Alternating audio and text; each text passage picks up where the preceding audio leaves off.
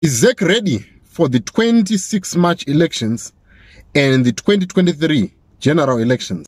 Hello and welcome to JCTV Africa, where we look at issues that are happening around Africa and Zimbabwe in particular. We're looking at this particular case of ZEC versus the opposition party.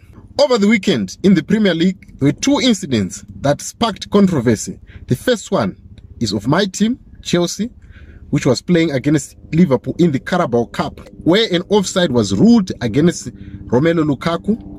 That sparked a bit of controversy, which might have won Chelsea the cup. There is also another controversy of the penalty that was not awarded by the VAR, which Rodri handled the ball inside the 18-yard box.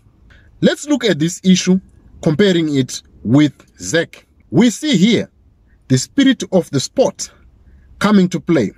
Pep Guardiola, who is the one who had a player who committed the foul, is admitting that the referee made a mistake. Also, on the part of Everton manager Frank Lampard, admitted that the referee should have made a decision. So we see here two parties that are playing fairly, knowing that they don't want to win a match whilst somebody is aggrieved and that issue is not addressed. Also, the chief of referees in the FA has apologized to Frank Lampard, showing that there is mutual understanding that they need to be fair play in the game. Coming back to the issue of ZEC versus the Citizens Coalition for Change, Pacheco allegations that is being leveled against ZEC. We have seen the press conference that was held.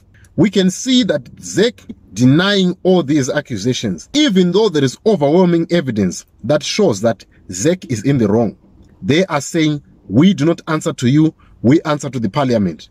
That is according to the chief of ZEC, Priscilla Chigumba. What does it mean? Even if there is a slightest of mistake, even if the concerns of CCC are not genuine, they must be addressed. If there is any mistake, ZEC has not reformed themselves since 2018. Since they have not reformed themselves, they are supposed to police ZBC.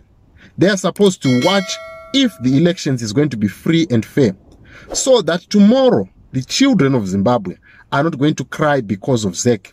But if ZEC keeps on denying all allegations, not accepting responsibility, not trying to look at the slightest of the mistakes to say, let us have a look at this and see if it holds any water. We know candidates complain.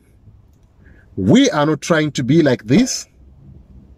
But what I'm trying to say is that ZEC should be able to look at these issues and not turn a blind eye on them. Because by turning a blind eye, they are not operating in fairness. And also the ruling party should be able to question the issue of the voters' roll.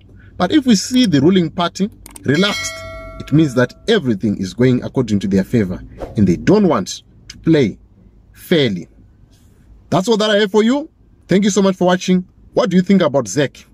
Do you think that they are going to be fair in the upcoming elections? Or we are going to see the same old playing again of 3 months without announcing the results? Thank you. I'll see you on the next episode. In the meantime, please subscribe and share this video with your family and friends.